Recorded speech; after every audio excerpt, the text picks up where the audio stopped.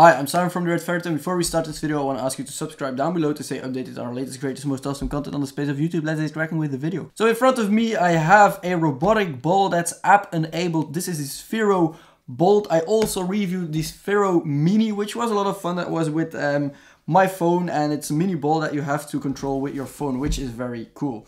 So this is a learn to program with your app enabled robot. Unlock play and coding patterns with Bolt's flashy tech. So it has advanced sensors, LED matrix, infrared communication, 2 hours playtime, automatic aiming, inductive charge and durable shell.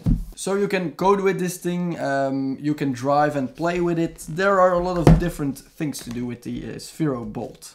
Packaging, really like it, very nice. So what is in this box? We get a starting guide, some kind of starting guide at least. Getting started, it's on the back.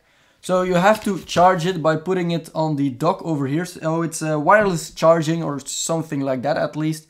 Download the Sphero Edu app, connect and discover activities on the app itself. So you have the legal guide over here, which I'm not going to read. And then you have stickers, very nice, stickers. And I really have no idea what this is. Heading direction and the clock. So this is the dock itself. And then this is the Sphero and the cable for the dock. There is no button on the Sphero to power it on or something. So you have to put it on the dock in order to turn it on. You have Sphero Edu and you have Sphero Play as well. It powers on from itself. So it's in some kind of standby mode, as you can see. So the lights are on, as you can see right now. He's updating it. That means there is no thing to turn it on. So there's some kind of technology in here which makes sure the robot is in a standby mode all the time. That's very weird for me, at least. I really don't know how that works, but it's cool. It's really cool. So you can see the complete internals of this robot. That's amazing. And this one as well. The dock, you can see all the internals on the dock. There's one button on the dock over here. So you have that LED screen or that matrix screen, I don't know what's it called. And it shows weird stuff on there like a flash, a bolt flash. I've already seen it when I was charging this earlier. And a smiley face, for example, as well. So that's pretty cool. Now the screen is lighting up and it's doing stuff. You see this? Whoa! That's very fast.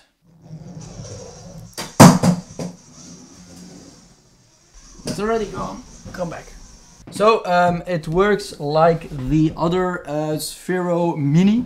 So you have the different styles of driving. So you have the joystick drive, which you can use. You can use scream drive, tilt, slingshot, kick or golf. Kick, I don't really know what kick is. Oh.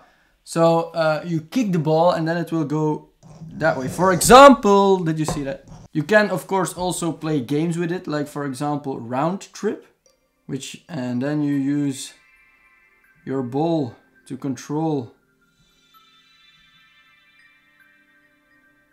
Oh no. That's actually pretty cool. Right, so there are different ways to drive, but let's now boot up the Sphero Edu app. So you need to create your own programs in order to make it drive. For example, add a block. Let's add this block. Run the program.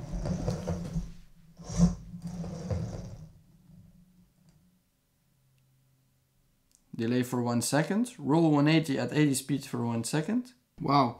You have a lot of different things you can code with this thing. So I've now wrote like I'm a real code writer or something, a program for this thing.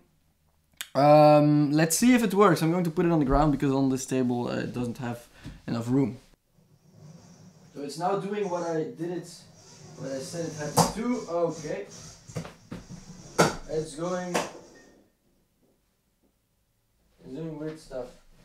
Right, so my coding was not that good, so I have to redo my coding.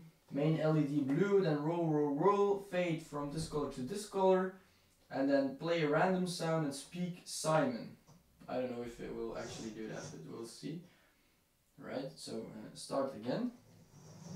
So okay, and now it has to go back. Something like that, yeah. Oh, now it's fading color.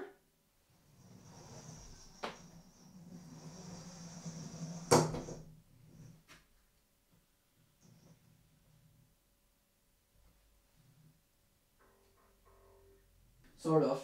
As you could see, I'm not a really good coder. I've never wrote code before in my life. You have to write a lot of code in order to make it do a lot of stuff.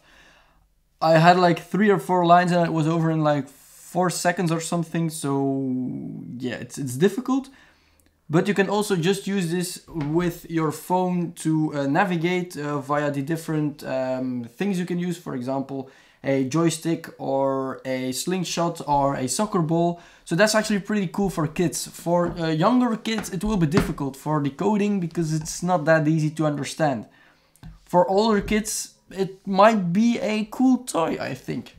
I'm going to be honest, this is not cheap. $170 is a bit expensive, but it might be a cool present for a birthday if you really have a kid or a brother or someone else who really likes coding, who really likes this kind of stuff. It actually looks very nice as well. It's built durably and you can do a lot of things with it. I've only shown like 10% of the things you can do with this. You can do a lot of things with this, but then the video would be very long, so yeah. If you think this is a bit too expensive, you also have the Sphero Mini, which is only $60. That's a tiny blue, red, orange ball. It's really great, it's really awesome. I've reviewed it in the past and I really enjoyed it. I enjoyed it a bit better than this one because this is a bit bigger and a bit more professional. It's actually, it's still a toy, but it almost feels like something you have to make sure you don't play with it a lot, but you learn from it, if you understand what I mean. Like, for example, the Sphero Mini was actually a toy, but this is something you learn from. And the big difference is, of course, the small screen, the LED screen on the top, which makes sure you can have different colors or different patterns on them. But overall, very cool device, works very well, works as advertised. It's not cheap, but it's something unique. I would say if you have any questions regarding the Sphero Bolt, let them know in the comment section down below and I'll be very, very glad to answer them. I hope you enjoyed this video. If you did, leave a like down below. If you didn't, leave a dislike and tell us why so we can improve our videos. And I hope I'll see you, yes, you who's watching this behind the phone or behind the computer screen, I don't know, in our next video. Bye bye.